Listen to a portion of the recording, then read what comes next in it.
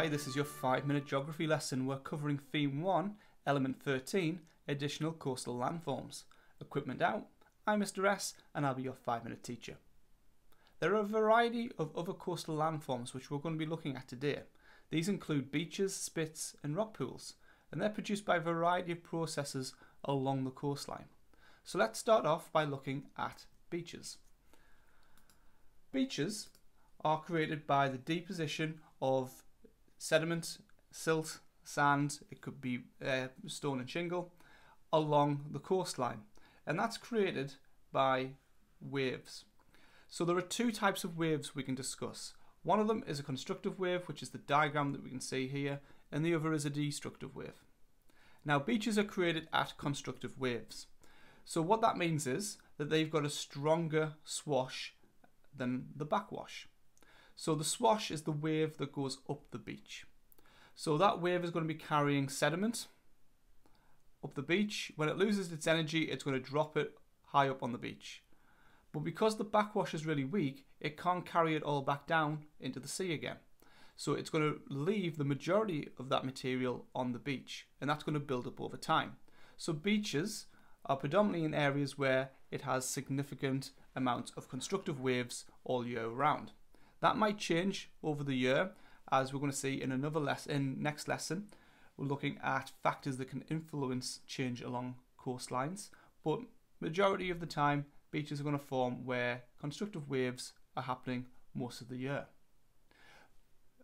So a constructive wave has not just a strong swash, but there's not as many waves, so we say that they've got a low frequency or a long wavelength, because there's a long distance between the peak of one wave and the peak of the next wave.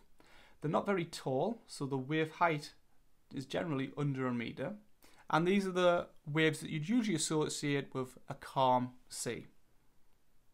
The opposite of this, the destructive waves, are going to take more sand off the beach, so that would have a stronger backwash and a weak swash, so it's going to take more sediment back into the sea. And the opposite is true, so there you tend to have a short wavelength, so there's lots of waves coming in at the same time, and they have a long wave height, or high wave height, sorry, meaning that there's more waves coming on the beach, taking more sand off the beach at the same time. The second feature that we're going to look at are spits, and spits are closely linked to longshore drift, which we've discussed in a previous lesson. So as we know, longshore drift is the process of material being moved along the beach in a zigzag pattern in the same direction as the prevailing wind. But when longshore drift reaches a change in coastal direction, so on here we've got the coast running from what looks like sort of west to south, it then starts to move northeast. But that wind direction is not going to change along the coast as well. It's going to stay roughly the same. So that means instead of this longshore drift just continuing around the corner and going this way, it's going to start moving out into sea. Now there's no beach here, it was once water, so what's going to end up happening is that material is just going to be deposited into the sea, and it'll build up over time, and all that deposited sand or material that's been brought down this beach will just keep being deposited here until it crests above the sea level, over the water level. And at that point the longshore drift will continue a little longer along that bit that's just been developed and then dump more into the sea. And that continues until it develops a stretch of land, this thin bar that sticks out from the coast, and that is a spit. Now when it gets too far out, it could be into the mouth of a river where it reaches the sea. This could be an estuary, or this could be a turn in the coastline, but the wind direction will eventually change, and when it does, it's going to change the direction at which longshore drift is going to deposit that material into the sea. So you start to see this curve happening here, and this is called a hook when it starts to curve. So here's another example. So we've got our coastline, and all that longshore drift is deposited it into the sea. We've come so far out that the wind direction's changed, so all of that beach material is now coming along at a different angle, so this is the hook. Behind the spit, this area here is not getting waves brought in from the sea, and so this is more calm and still waters. So what ends up happening is all of the still material, all of the sediments are going to start building up.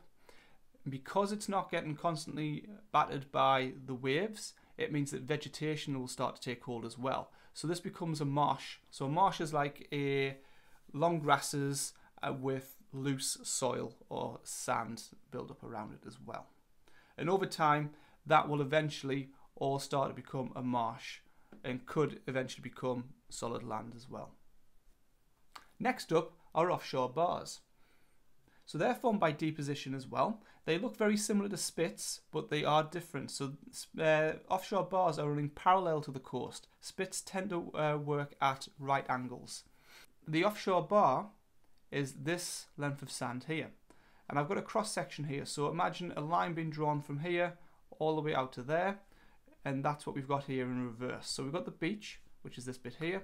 We've got the offshore bar, which is this bit here. So offshore bars occur where we find the destructive waves more.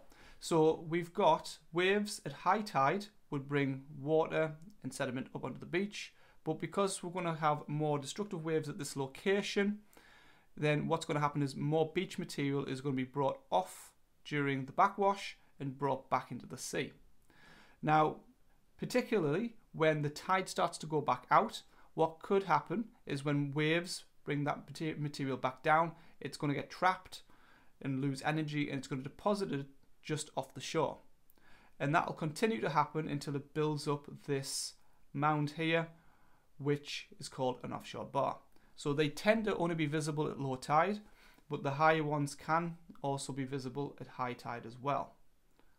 So they occur in areas where we've got a stronger backwash, destructive waves. And finally, we have rock pools. So rock pools are formed by erosion, and they occur on wave-cut platforms. So we can see our diagrams here, and this relates to this wave-cut platform we can see in the picture here. So this is a large rock pool, but you can see small examples of these as well. So during high tide, when the wave-cut platform has been covered by the sea, the small debris, such as these pebbles in the diagram here, are going to be brought onto the wave-cut platform, and as the tide comes back out, they're going to be dragged back off it. As they're being dragged back off, they start to do the circular motion, which is called an eddy. So an eddy is a bit like the idea of this pebble being drilled down in circular motions into the wave-cut platform.